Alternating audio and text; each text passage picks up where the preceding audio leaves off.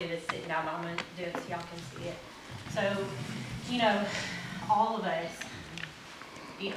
have broken lives. You know, our lives, the problems in our life come from the fact that we live in a broken world, surrounded by broken people and broken relationships.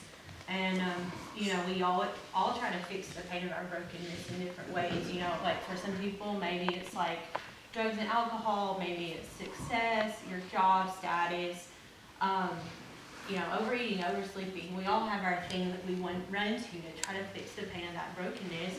And, you know, like even abortion, like it'll fix your immediate problem. Like you won't be pregnant anymore. You won't have the stress of like, how am I going to do it?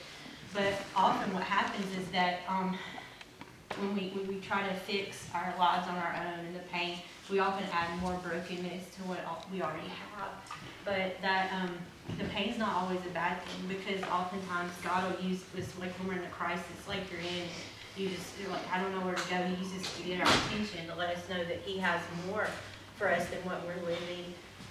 In fact, the Bible tells us that He has a total different plan altogether for our lives, because you know, actually when God created the world, He created with a design. It was a perfect design where all things work together in perfect harmony and relationships. And God has a design for our life, with our families, marriage, our children. But the problem is, I just lost my train of thought. Tell me I lost my train of thought.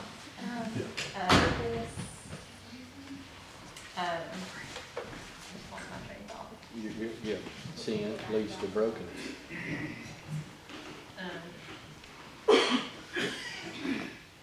You said God's Sin. design has a purpose.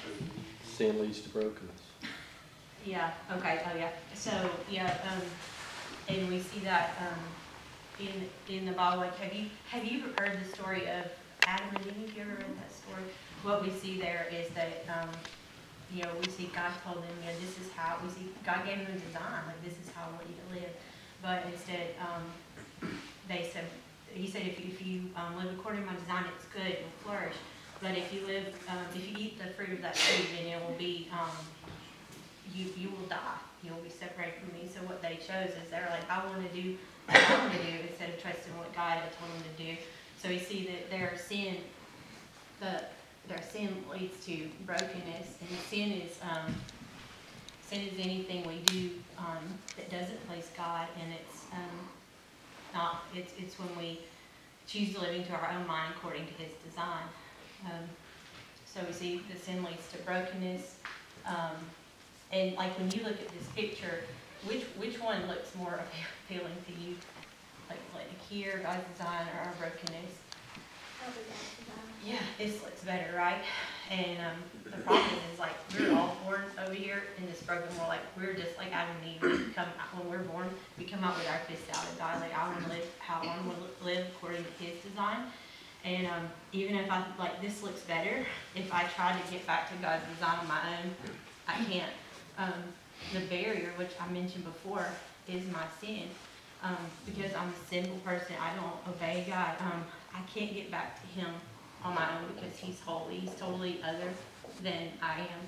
So I can't get back to Him on my own, unless God did something to make a way for me to get back to Him. And what the Bible tells us is that God loved us so much that He provided a way for us to be restored back to His design. And what He did is He sent His Son Jesus, who is fully God. He's fully man. The Bible says when we see Jesus, we see God. And what Jesus did that we can do, He was sinless. He never sinned. And what happened when He was on the cross is that God took my sin and my brokenness, and He put our sin on His Son, and His Son took the punishment that we deserved for our sin, and He died in our place. And He died. He was buried. On the third day, He rose again, so that we would have a way to be brought back to Him. And when Jesus was on earth, His message was repent and believe.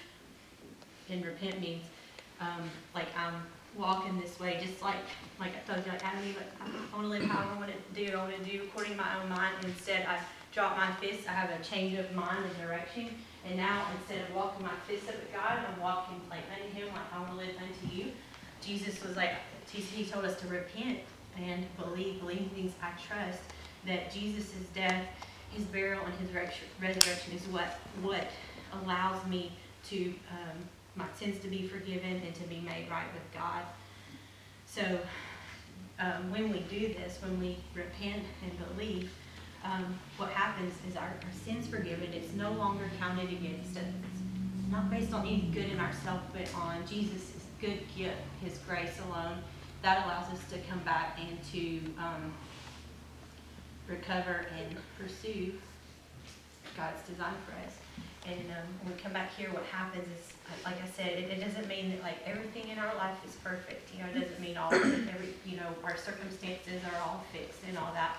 But what it means is like our biggest problem is taken care of. I'm no longer separated from God. God changes our heart. He says everything is made new. Where he actually gives us a new heart that wants to pursue his design. And the greatest thing, you know how you were telling me before that you were so worried that you're going to have to walk alone. When we come back to God and we restore to him by putting our faith in Christ, we're not alone anymore. God says that he will walk with us. You know, I was telling you how God walked with Adam and Eve in the beginning. Actually, the God who created the whole world with his words, he will actually walk with you and help you day by day. And, you know, what you can be assured of is that, you know, as you live according to God's design, you know, you said you weren't sure about the pregnancy, but, you know, we see in God's word. That's how we know his design is his word.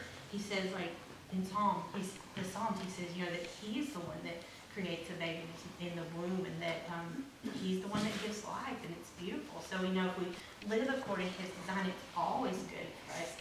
Living according to design, it's always the path of flourishing in our lives. And then we know that, you know, if I live however I want, according to my own mind, if I sin and live however I want, I know it's always destructive in my life. So, where do you see yourself in this? The brokenness. The brokenness, yeah. And so, you know, even more, our biggest need, even more than just our circumstances and our life being changed, like you have your pregnancy that's weighing on you, we all have brokenness and burdens that are bearing on us. You know, the biggest thing we need is to be restored back to a relationship with God through Jesus Christ. Is there anything that's keeping you from repenting and putting your faith in Christ today? I just feel like I've done so many things to be separated from him.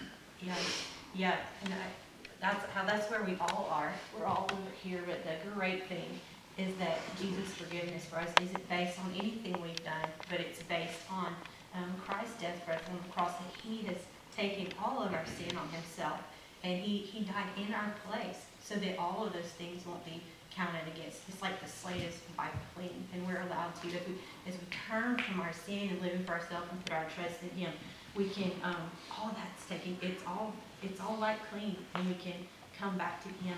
And as we study his word, you know, we can begin to recover and pursue the beautiful design that he has for us. And he promises he will help you as you walk on this journey. And we want to help you too. We're going to be with you, you know, every step of the way. Okay. Good. Thanks.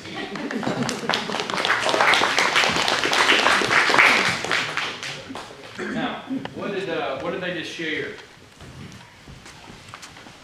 What did you just hear? Yeah. Heard the gospel, and we're going to learn something real similar. What Jenny was sharing is things that they share at work. Jenny and Mackenzie work together, talking together. They share a lot of this same stuff that you share now. We're going to learn what's called the 3 circles. Jenny's got the 2 circles, so I'm going to put another circle there so we'll have 3 circles. It's real similar to what we're going to do, although what we're doing is going to be a little bit shorter than that. But some people say, well, why don't we just learn the gospel and then learn how to converse with people to where we can share the gospel? And that's what we're going to do. We're going to practice learning how to share the gospel, and our desire is to get to a place where we don't have something memorized that's canned, but that we just converse. But what happens how many of you raise your hand saying, man, I feel really comfortable. No, don't raise your hand. Don't do that. But I would say many of us in this room would say, I don't feel real comfortable sharing the gospel. So what we're trying to do in these next few months is help us get more comfortable where we know the gospel, we can articulate the gospel, and we're comfortable sharing it. Now, there's not many times, I share the gospel quite a bit, and there's not a lot of times that I share the gospel that I don't have my heart going.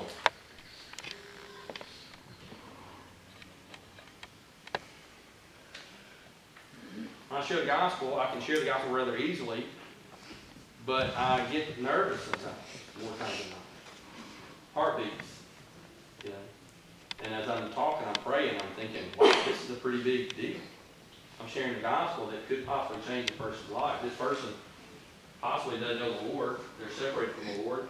This is something that maybe could make a big difference in their life for all eternity. So what we're going to do is we're going to learn the three circles, learn how to share the gospel. So think about the gospel. What does the word gospel mean? Yeah, good news. Before the New Testament, the word gospel was used in reference to a herald or a messenger that was delivering a message of victory to his home country. Think about it. No internet, no telephone, no email, no telegraph, no way of communicating whatsoever, no postal service even, Brian Billings. And so how are you going to get news that, okay, our nation is at war, and you've got to get news, and that news is either, okay, you're in bondage for the rest of your life, or we just had victory, and we're going to experience freedom. And so the person that's bringing news of victory and freedom, they are bringing gospel news, good news. So, yeah, the word gospel actually means good news. And we see this term a lot in the New Testament. How many times do you think that the word gospel is used in the New Testament? Just a wild gander. Gander means a guess. Young people. 2700. No, not that many. That's good though. We're getting started. Not that many. 500? No, not that many. 125. 96 times. But then there's other words. 96. There's other words that are used that are synonyms to the gospel. Like, oh man, look at that. Look at those. I don't know what happened here. Well. A lot of hair you got there. Yeah, back in the day. I'm just saying. That was good news. Well,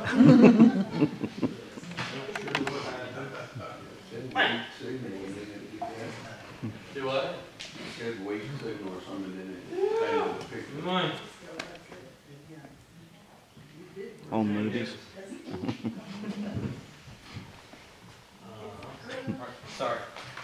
It's been working for the last 3 hours.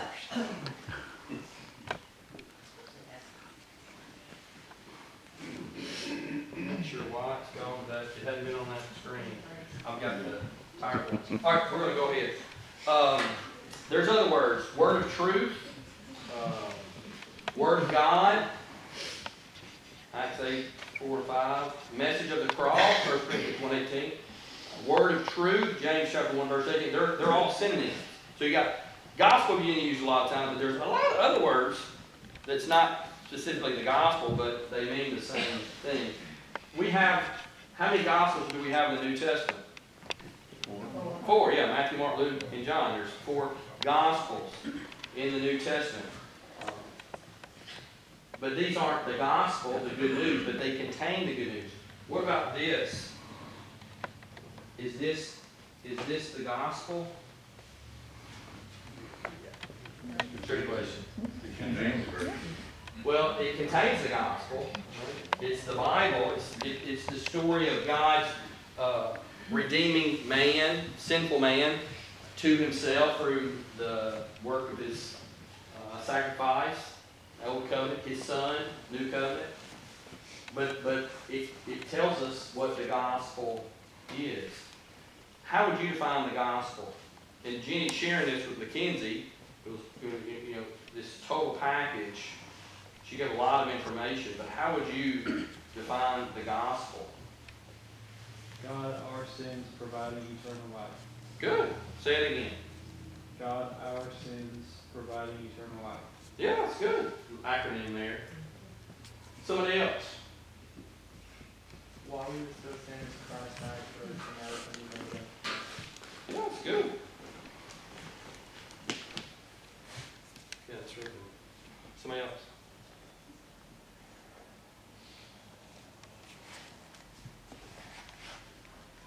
God forgive us anything.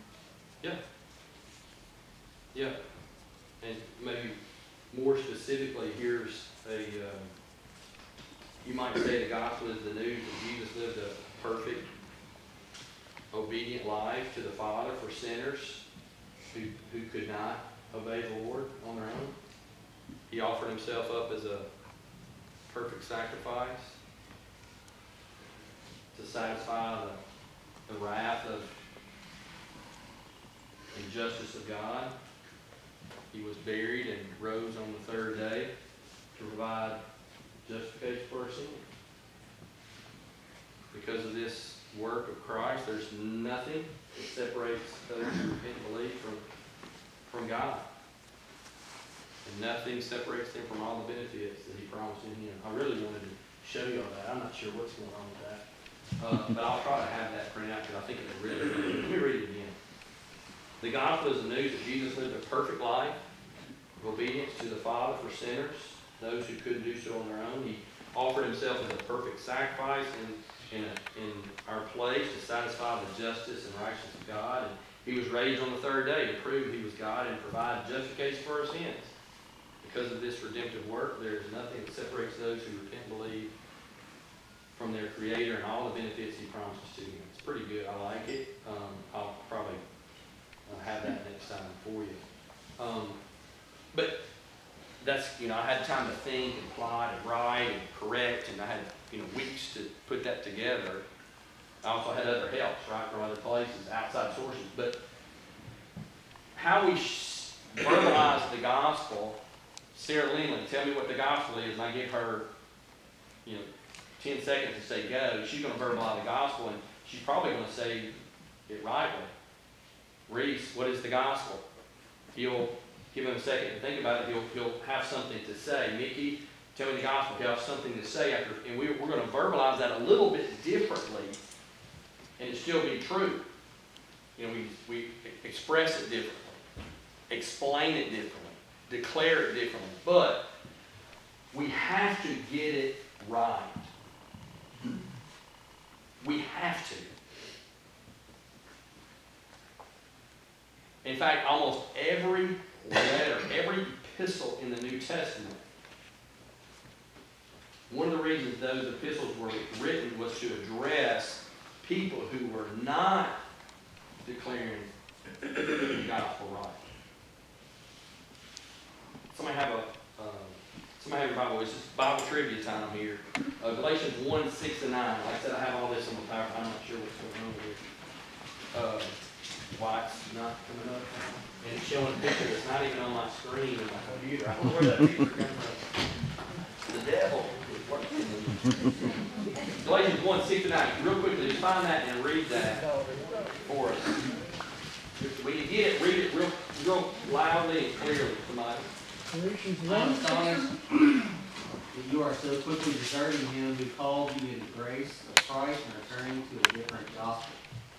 Not that there is one, not that there is another one, but there are some who trouble you and want to distort the gospel of Christ. But even we, or an angel from heaven, should preach to you a gospel contrary to one who preached to you, let him be accursed.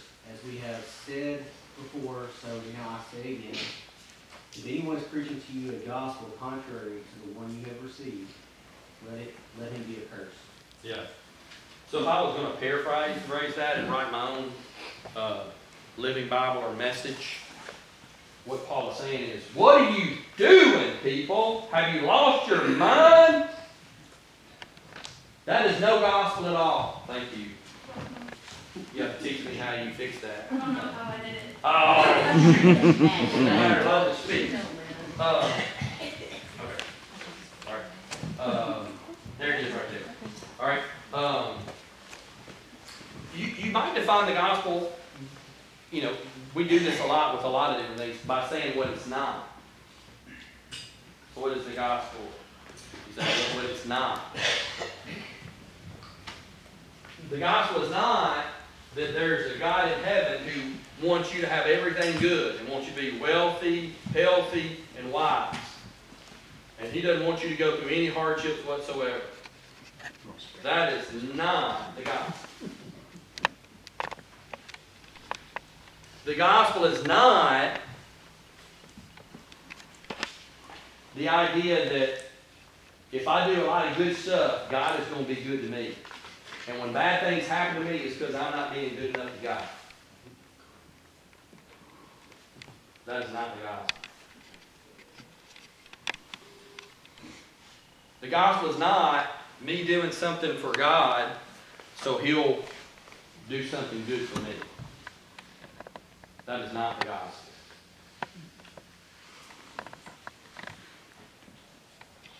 Most people would probably, that's default mode. They go to one of those three scenarios, ideas. That's their default mode. Or that God loves us so much that when we die, we go to heaven.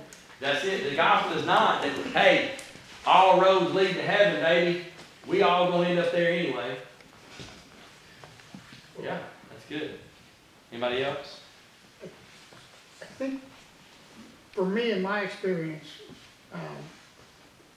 to preach the gospel or to get to evangelize to people in today's world, you're going to have to know some apologetics too, because to get across at home, unless they're already broken and they're already down on their count, most people are. I'm a good person. That's the first thing that comes out of my mouth. Yeah. If you're going to go, if you die today, where do you think you'd go? And they'll go to heaven. Well, why do you think that? Because I'm a good person, and you have to be able to counter that. Yeah. And I think that's a big thing in today's world too. Yeah, everybody thinks they're a good person. We're actually going to learn how to refute that in a sweet, gracious, loving way. Turn to 1 Corinthians 15. It's there's a lot of places we could go and study, a lot of texts we could study what is the gospel, but because it's Resurrection Week, it's Holy Week, and Easter is Sunday, we're going to look at 1 Corinthians 15. Talking about the resurrection of Jesus. It's a great passage. If we're going to study a text, we have to know who wrote it, or it's good to know who wrote it. Who wrote this letter? Yeah, Paul wrote it. Who did he write it to? Yeah, the church in Corinth. Tell me a little bit of a story about that. When did he start that church? Paul's a church planner. He started the church on a second missionary journey, and he's writing this letter from Ephesus during the third journey. And they've got a lot of trouble, a lot of issues in the church. And the first 7 chapters, he's addressing issues that he's heard about in the church. Then from chapters 8 through 16, he's answering their questions they had. Okay? Okay? All right, and so we're just going to use these 4 questions real quick. We're just going to run through this kind of quickly. But let's read 1 Corinthians 15. If you don't have a Bible, maybe somebody beside you does. There's some Bible. You may need a Bible, or you might see somebody beside you. It's always good. You need a Bible? No. Go ahead. Before we leave the verses up there, something that I've had a couple of times when if you're ever talking to a Mormon, verse 8 is written very specifically, I think, for them. I mean, I'm sure it applies to others too. Yeah. But where it says, because they say this angel from heaven gave them this extra revelation in the Book of Mormon. Yeah. So it says if we or an angel from heaven, it will preach something different. Yeah. You know? So that is, just remember. Yeah. Yeah, you're like, I think that's a bad thing. I don't think we can really have. So if you're talking to a Mormon, that's a good verse. Galatians 1:8. Good. Yeah. Let's read this. So Paul's writing this, and what he's just done in context, chapter 14, is talking about orderly worship and using your gifts. Okay, so jumping right in that, and again, he's answering questions about, things that they wanted to know about, and it's about the resurrection. The resurrection has already occurred. What's the resurrection going to look like? And so he's answering that question. Somebody read 15, 1 through 11, real quickly. Now I would remind you, brothers, of the gospel I preached to you, which you received, in which you stand, and by which you are being saved, if you hold fast to the word I preached to you, unless you believed in vain. For I delivered to you as of first importance what I also received, that Christ died for our sins in accordance with the Scriptures, that he was buried, that he was raised on the third day in accordance with the Scriptures, and that he appeared to Cephas, then to the 12, then he appeared to more than 500 brothers at one time, most of whom are still alive, though some have fallen asleep. Then he appeared to James, then to all the apostles. Last of all, as to one untimely born, he also appeared to me. For I am the least of the apostles, unworthy to be called an apostle, because I persecuted the church of God. But by the grace of God I am what I am, and his grace toward me was not in vain. On the contrary, I worked harder than any of them, though it was not I, but the grace of God that is with me. Whether then it was I or they, so we preach and so you believe. Okay, now we're gonna walk through a little bit of time, and we're gonna put it in our words. What's the text say? It's using those 4 inductive Bible study equations that we used going through 1 Peter. All right, verses 1 and 2. Put that in your own words. Skim through it again. Let's just put it in your own words real quickly.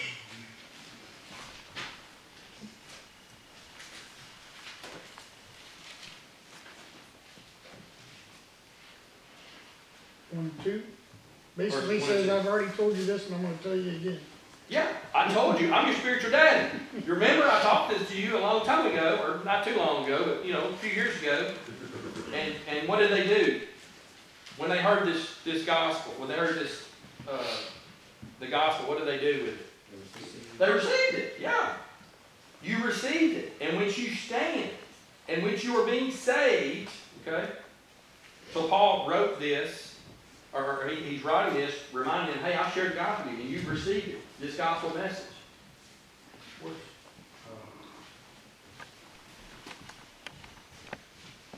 You'll find in ministry, one of the things they teach you in all your discipleship classes is that people that are get cold real easy, they're not mean people.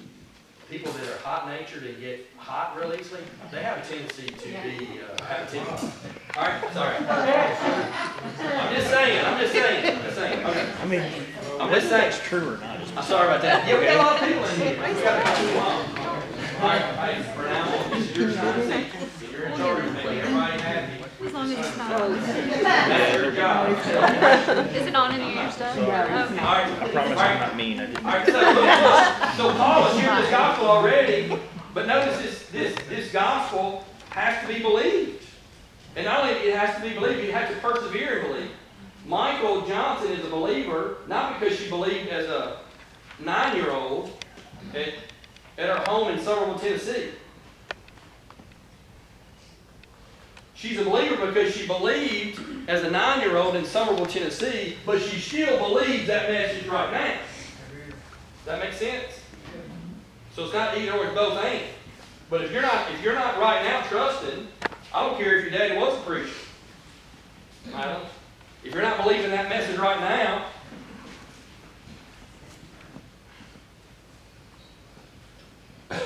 you're not born again, you're not saved. It's a continuing, belief, right? Who are saved people? Saved people are those that persevere in their faith. Can I ask you a question? Yeah. What's the difference in what you were saying is like the continuing of your belief is what means you're saved. What about when it comes to spiritual doubt? You can doubt and still be saved, right? Mm-hmm. Okay, then what's the difference? If you said because Michael still believes today, you just that at the end of your doubt. Doubting. I don't know. There's a God. I don't think the gospel is true. Is that what you? No, doubt more like your salvation, not that God is true. Okay. Yeah, like trusting, like it's a trust. It is a trust. Like God, I do believe this message. I do believe that Jesus did die on the cross for me. I do believe that He. And there is a somewhere. I don't know what that is. Where that line is, where you cross. Like, yeah, you're not believing. Yeah, I don't know what that is. I don't know. Can you doubt? Yeah, we all doubt. Who's not doubting? Yeah, we're all doubt at times because of our sin because of whatever. Because of personality, because of events that happen in life. But yeah, I'm not I mean, sure. we all Look, sin, but does our behavior say that we're not a believer? yeah, it You could, see what I- well, our behavior, anytime we blow it and rebellious against the Lord, it's showing that, hey, there's something not right. It's evidence that something's awry, something's not right. All right, look at verse 3 and 4. We gotta move on. 3 and 4. 3 and 4. Put that in your own words.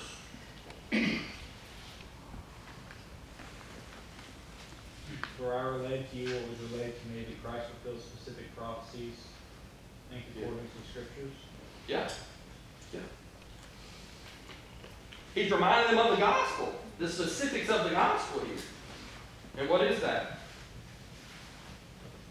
He was buried, he was raised on the third day. Christ died for our sins, he was buried and raised on the third day. Yeah, all according to, and that's exactly what, and by saying according to the scriptures, what's in other words? Paraphrasing that.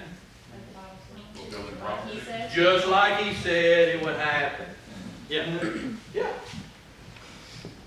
What are the scriptures here? Old What are- Testament. Yeah, the Old Testament.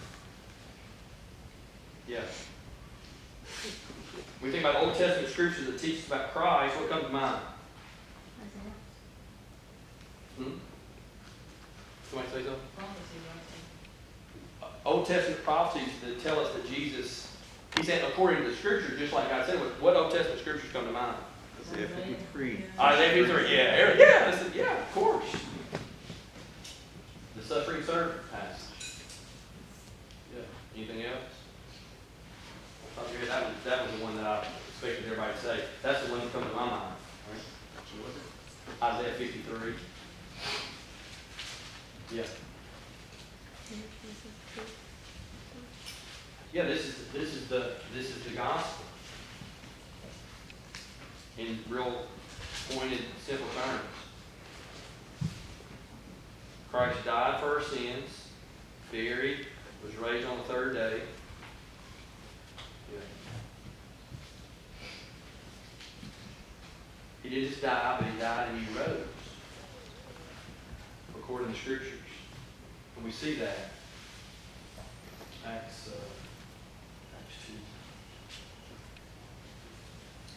Peter's preaching, this is the sermon at Pentecost, and he's quoting from the Psalms. For David says concerning him, I saw the Lord always before me, for he is at my right hand, that I may not be shaken. Therefore my heart was glad, and my tongue rejoiced. My flesh also will dwell in hope. For you, when I abandon my soul to Hades, or let your Holy One see corruption. What is that? It's prophecy saying that he'll rise from the dead. Great for this week. It's resurrection week. He's quoting Psalm 16:10 there. All right, 5 through 8. Look at verse 5 through 8. Put that in your own words. Almost get some. Yeah. How do we know the resurrection really occurred? It said that he rose on the third day, and then he tells us in verses 5 through 8 how we know that was true. How do we know that was true? Eyewitness. Yeah. And most of them still alive.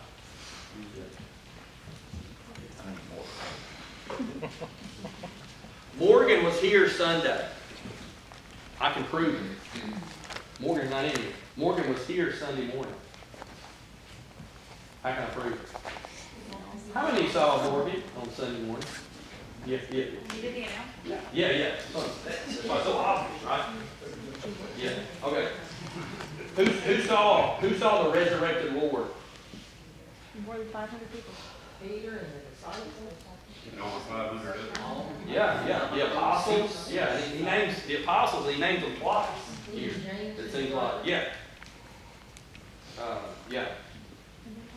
And then he not just but then Paul as well. When did he appear to Paul? Last. That's right. Last. That's why he always, 2 reasons. I think that reason, but also plays that he persecuted the church. He's like, I'm the least of all the apostles, right? But he did. He did see the Lord.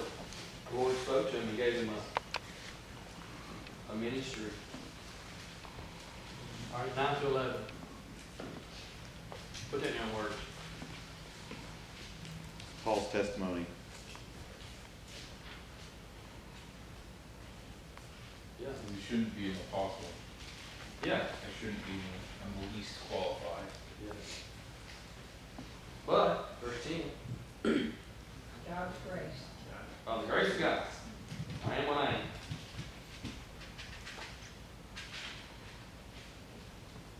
Yeah, whether then it was I or they, so we preach and so you believe. Whether it's Paul, the other apostles, whoever preached the gospel to them, still the gospel, and they heard it and they believed. All right, what's the main point of all this? You say, okay, in a sentence or two, what's the main point of this text? Keep in mind the context. It will help you put that together right. People ask about the resurrection. Did it already occur? Is it not going to occur? So what's the main point here? Resurrection of the fact.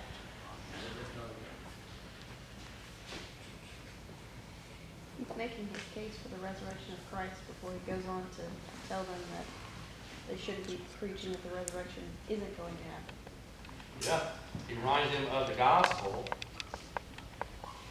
And one aspect of that is the resurrection.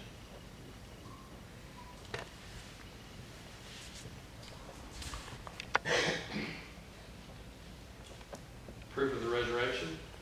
What's proof of the resurrection according to this text? What we learn? Eyewitnesses. You also have Old Testament scriptures and the Apostle Paul himself.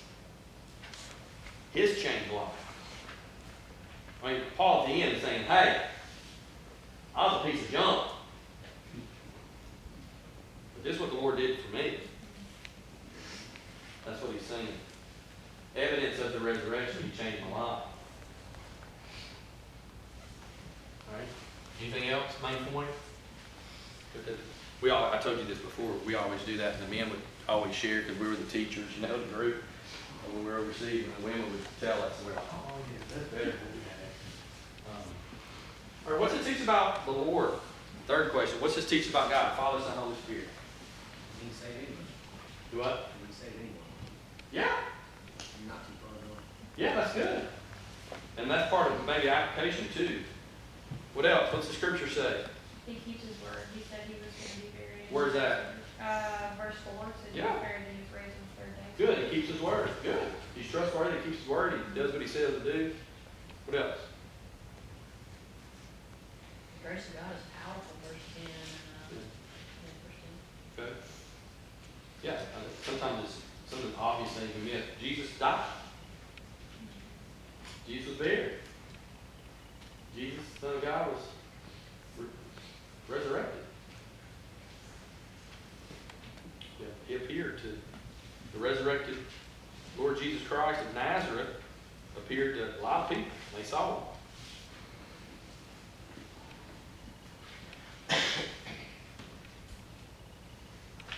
Verse 10, by the grace of God, I am what I am. God preserving him and pushing him to where he needs to be. Because, I mean, without God, I was like down a completely different path than what it was originally. Yeah, good. All right, what do we do with this? What's the application? Just finish that out. Trust what?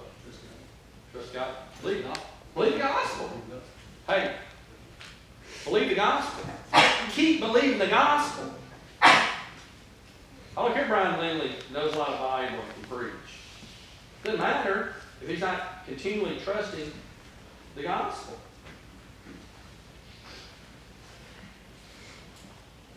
I don't care if Bobby Dodson, we saw him radically change. We've seen his life change. He talks about the Lord, he gets, Big Rascal gets all teared up.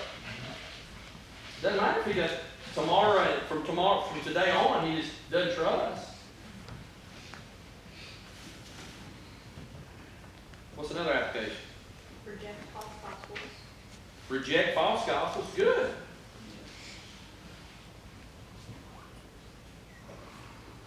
We're missing one. We're all working together. Huh? We're all working together. Yeah? Yeah. What else? Basically, also believe Scripture, because Scripture pointed to Christ from the Old Testament as well. Yeah, we need to read the scriptures. We know the scriptures. Do what? Is hold fast to the word. Hold fast the word, yeah. I was wondering how to say this. Oh, yeah. I was going to say that. Jake. We thought that was understood. Yeah, Jake was going to say that. Oh, yeah. I said obvious. You know, you miss the obvious sometimes. Yeah, we have to share. We need to share the gospel. Because what's the gospel do? Results in people being saved. Yeah, we all of us here, and I don't know who's born again or who's not, you know, but everybody in here that's born again because they heard the gospel. And that's not for nothing. Because he Ma'am. says it's not in vain. Yeah. It's not for nothing. There's Right. a purpose in it. Yeah, good. So in regard to our study today, what is the gospel? What do we learn about the gospel? It's a story about Jesus dying for sinners and rising from the dead, all according to the scriptures. This is the gospel that must be believed. You have children, you have spouses, you have friends, you have parents, you have aunts and uncles and grandmothers and grandfathers, you have neighbors. This gospel must be believed by your neighbors and your children and your spouses and your friends and your coworkers and your boss and your employees. It has to be. That's why we're doing evangelism training. Why do we share? Why do we share the gospel? We're commanded to. Where? Don't make us stop and go Where? Yeah, go ye therefore, teach all nations, baptizing them in the name of the Father, Son, and Holy Spirit, Etc. You are doing so well.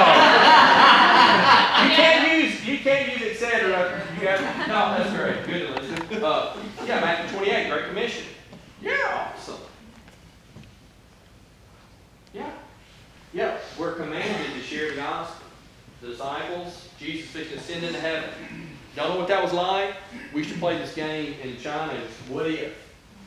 And we get all the Chinese students and friends and stuff. We play what if, and it was real fun. I'm saying, what if you could witness anything, any event in history? What would it be? And all these Chinese people, it's always something about China. Zhongguo, which is China, it means the middle kingdom, like the center of the world. And we're all great. So they're taught it's all about China, Like, man, say something about something else besides something in China. And old Teddy, one lobster, is a guy we spent 7 years with. He would say stuff like, "Oh, I'd like to see the resurrected Lord." You know. But think about I think about the ascension. It's like that's. You know, Jesus prepared his disciples. We're talking about this Friday. We're talking about it Sunday too. Preparing his knucklehead disciples for him leaving.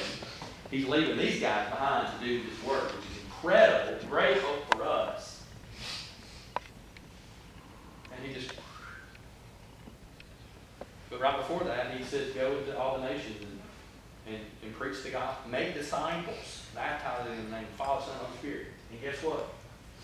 It's going to be real good. It's going to be okay. I'm fixing to leave this place. And guess what? I'm going to be with you. So you keep your hotel in Jerusalem. And the Holy Spirit's going to come and empower you and fill you. So, yeah. So I can empower you, go with you. Yeah. Why do we share the gospel? We're commanded to. Why do we share the gospel? Somebody, Romans 1, 16, 17, real quick. Romans 1, 16, 17. Somebody. For I am not ashamed of this good news about Christ. It is the power of God at work, saving everyone who believes, the Jew first and also the Gentile. This good news tells us how God makes us right in his sight. This is accomplished from start to finish by faith. As the scriptures say, it is through faith that a righteous person has life. Okay. Look at real quickly, Jamie, 10:17, Romans 10:17. Real quickly. And if you're trying to get notes down and stuff and you're frustrated, if somebody you're really frustrated, I'll send you every note I ever have. I'll send you. You just have to ask. 10:17. So faith comes from hearing, that is, hearing the good news about Christ. Yeah. Faith comes by hearing, and hearing by the word of Christ. Why do we share the gospel? Because that's the only way people will be saved. That's it. We said before, it must be believed by whoever you thinking about on this planet. They have to believe the gospel. And the gospel is the power of God. And they can only be saved if they hear the gospel. We have to get the gospel right. Because that is how they are saved. Do you believe that? Do you believe it? Do we love our neighbor if we don't? Yeah, good question. Yeah. I don't love my neighbor enough. That's why I don't share enough. That's why I don't share. Yeah, it's going to get real in just a second.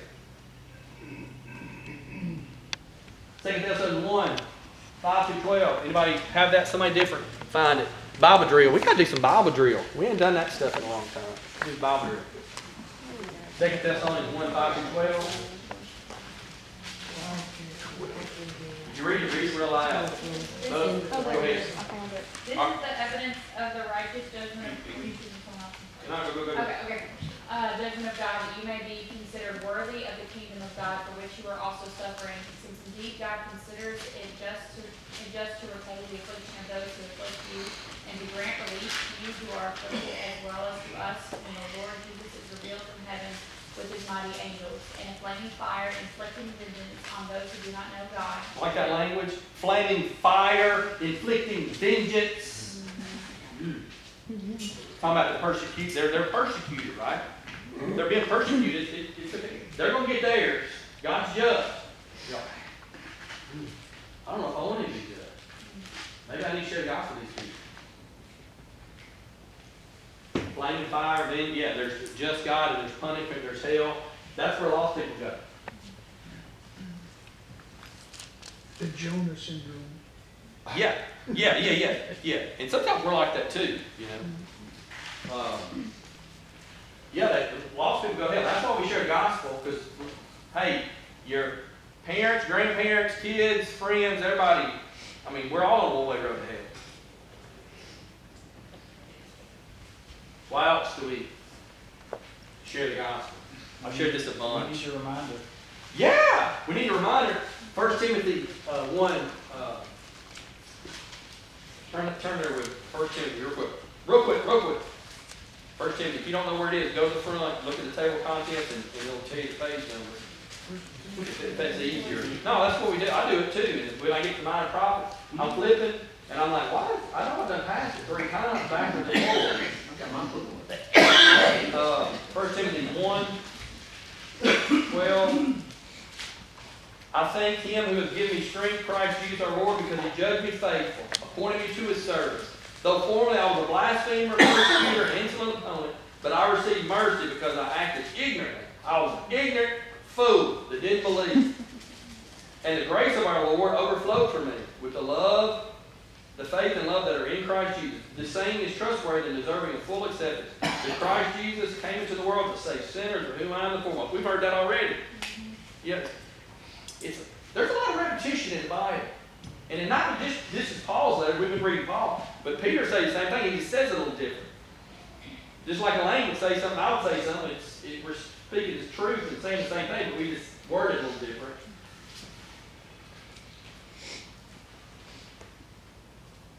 But I received mercy for this reason, that in me as the foremost, Jesus Christ might display his perfect patience as an example to those who are to believe in him for eternal life. And what does Paul do? He does the same thing. He shares his story, and in his heart and his mind, the same thing happens when we share a story. What's verse 17 say? It's just so much more helpful if you turn the scriptures and look at it. What's verse 17 say? Now to the King, eternal, immortal, invisible, the only God, the honor and glory forever and ever. Amen. Yeah. Paul, is he writing this with his own hand? He did most of them. He did a few of them.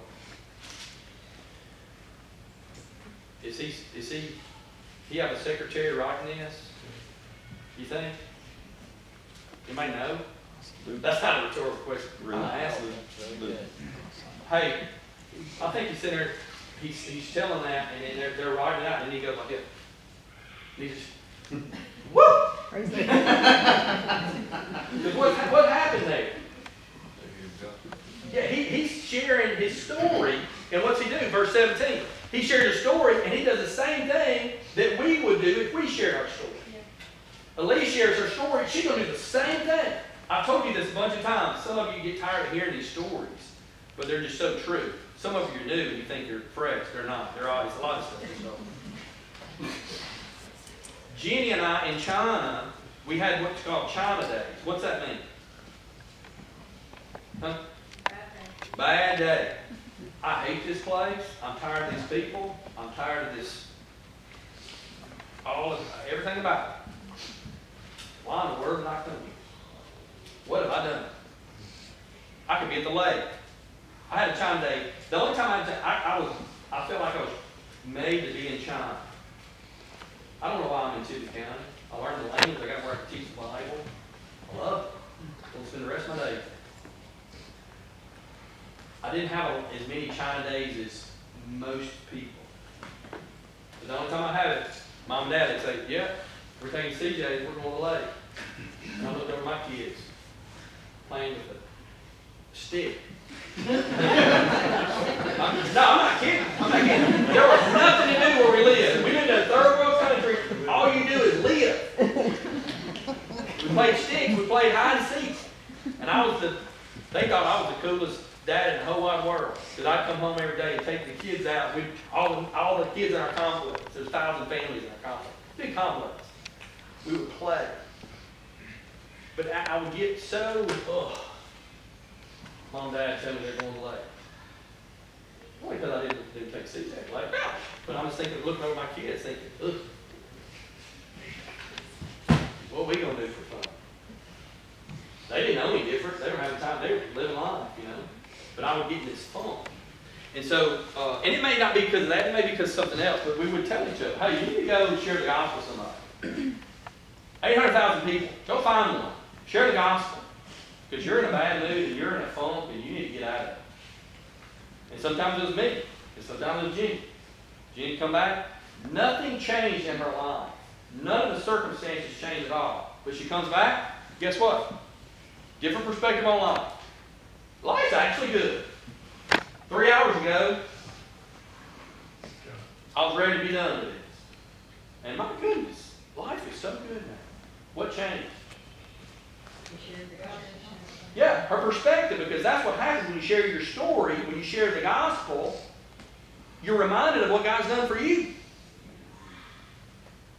Some of you, look at me, some of you need to share the gospel because your life's kind of crappy right now. And some of you, straight up, you've been dealt with a bad hand. It's not out from under the sovereignty of God. God's using it. But some of you need to be just probably like, I need to share the gospel with somebody. Make life more bearable. Yeah, that's why we share the gospel. Make your day. Remind you of why you're created. Remind you of what Christ done for you. Remind you how He loves you so much. Remind you of His grace and mercy.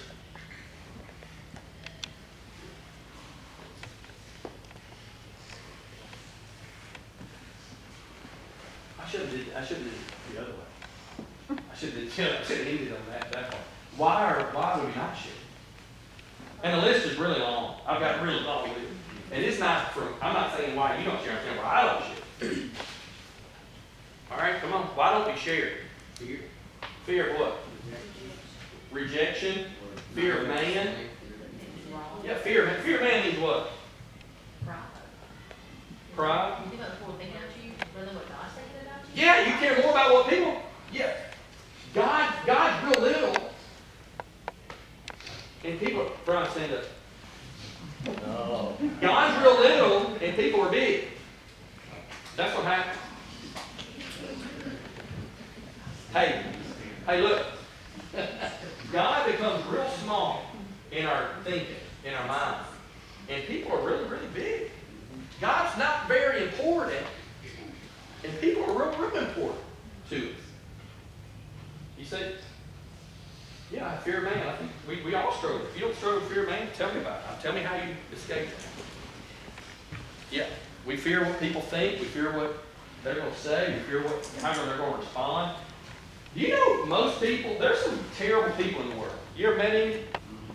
There's some terrible people in the world. Like mean, vindictive, just nasty, wicked folks.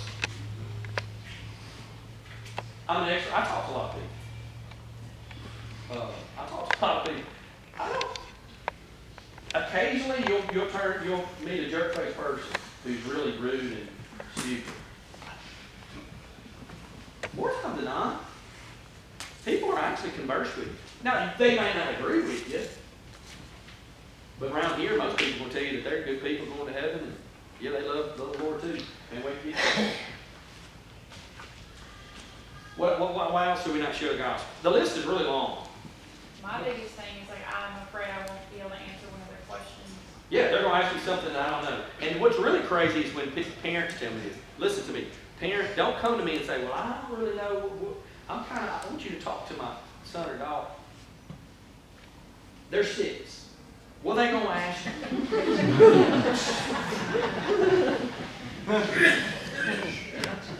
Hey, the preacher set us up for that over the last 50 years. We're very clergy focused. And I get it. Sometimes there's something going on. Hey, I'd like for you to talk to them about, before we baptize anybody, we're going to talk to them anyway, right? But you know, we're afraid, and I get it too.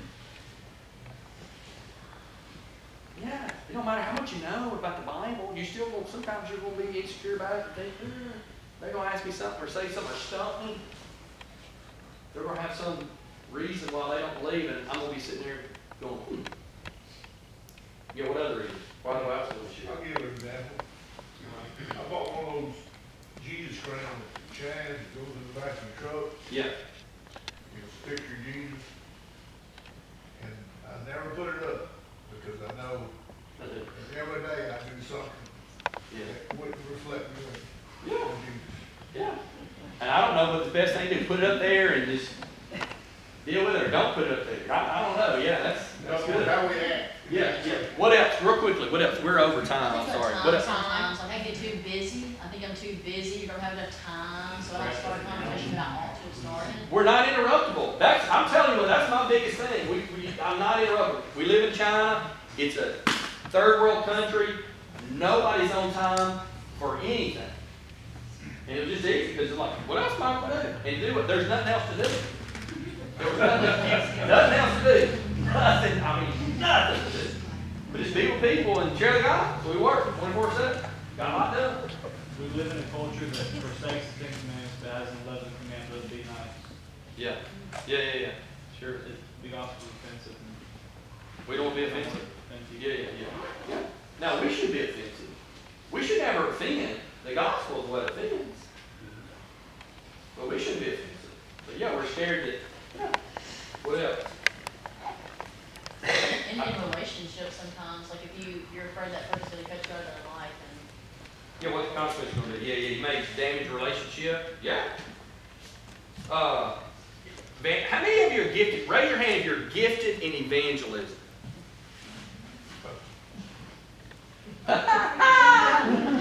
Hey, nobody? Caleb, where's your Hey, listen, you got a couple people that probably gifted in evangelism, more than that probably. When I was overseas, people would ask for their gifts, and we had to fill out these, not spiritual gift inventories, but these questionnaire things, and they would come in and, hey, you're probably gifted in evangelism. No, I'm not. Like, you're all that. I don't really care. I live in this country, and I live in a city of 800,000 people. None of these people have ever heard the gospel. That's what our team, that's what we do. We share the gospel a lot, so it's on the forefront of our mind. I'm not gifted in evangelism. I don't see a lot of people say it. Share truth with a lot of people. Love a lot of people.